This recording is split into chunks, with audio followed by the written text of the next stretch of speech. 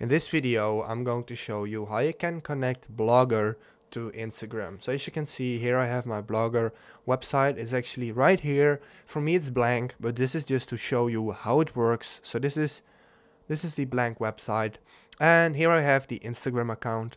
And what you want to do, you want to go to Blogger and you want to copy your URL. So for me, it's websiteshelp123.blogspot.com.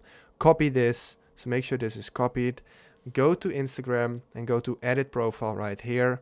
Then go to the website and get rid of this and paste in the website and hit submit.